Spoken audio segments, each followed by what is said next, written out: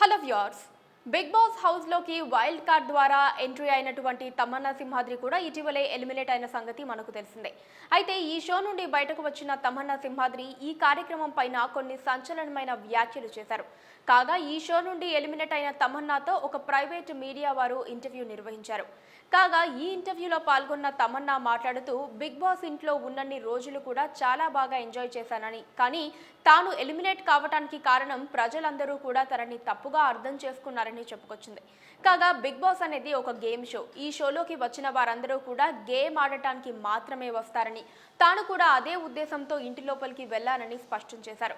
అయితే రవికృష్ణ విషయంలో తన ప్రవర్తన కేవలం ఆటలో భాగమేనని, కానీ ఆ విషయంలోనే ప్రజలందరూ కూడా తనని తప్పుగా అర్థం చేసుకోవడంతో పాటు తన క్యారెక్టర్ని తప్పుబట్టారని చెప్పారు. కేవలం ఒక ఆటలో అలా ప్రవర్తించినంత మాత్రాన తాను చెడ్డదాన్ని అయిపోతానా అని తమన్నా ప్రశ్నించారు.